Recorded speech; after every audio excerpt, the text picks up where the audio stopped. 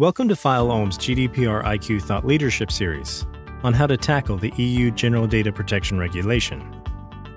Here we will learn best practices and gain practical advice from our experts for organizations of all sizes, all around the world. This video discusses the key terms you need to know. Let's start with personal data. The core of GDPR is to protect personal data. Personal data is data about living people, who are also known as individual data subjects or natural persons within GDPR.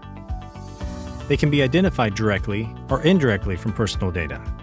For example, a name and address identifies a person directly, whereas an IP address can be used to identify a person indirectly. Every business holds large volumes of personal data, such as employee data, customer data, or supplier contacts. In many cases, businesses don't realize how much personal data they store or where it all resides. Within GDPR, data such as health records, political views, and religious opinions are considered sensitive data and need special care. For example, we all value the privacy that healthcare professionals offer when we speak to them. We wouldn't want our private discussions to be made public. Processing is a widely used term in GDPR.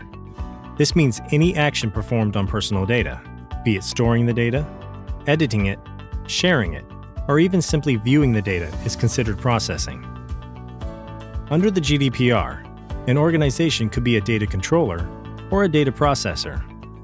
Essentially, a data controller is responsible for the data it holds. If it shares this data with a third party, who processes the data on instruction from the controller, the third party is called a data processor. If, for example, you use a third party to run a marketing campaign on your behalf, they are acting as a processor, and you would be the controller. Another common term you hear within GDPR is consent. Consent is one of the 6 lawful bases of processing data.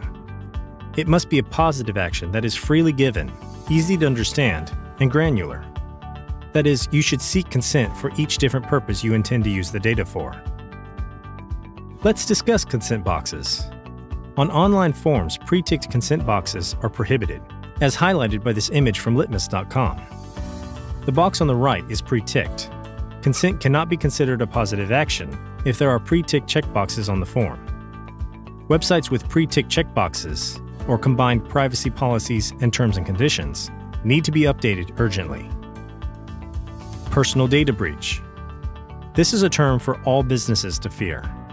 If an organization has a data breach and data subjects' personal data is lost or stolen, this may lead to financial loss or other harm to data subjects, such as identity theft, or the release of private information into the public domain.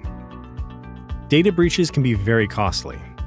The Equifax 2017 breach in the US, which led to a loss of over 143 million customer records, has forced Equifax to spend over $200 million on security measures since the breach.